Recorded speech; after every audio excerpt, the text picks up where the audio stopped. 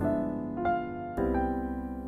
started back on a bike after the doctor had diagnosed me with arthritis in my left knee.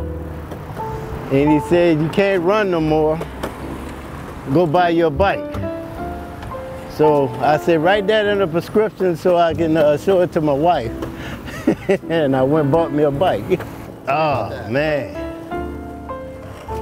Yeah, I could tell you some stories about going across the Gretna ferry on a bike. Since the 70s, yeah, I would route from a railroad to here. And once we got over here to the ferry, then we get on the other side, and man, we just take off. And we just ride around the city, which back then was no bike lanes like they have in the city now. So our lane of choice was this little white line that you see on the road here. And the way we wanted to go, we straddled that white line. That was our bike lane. It's the way to go, man. It's freedom. Riding a bike is freedom.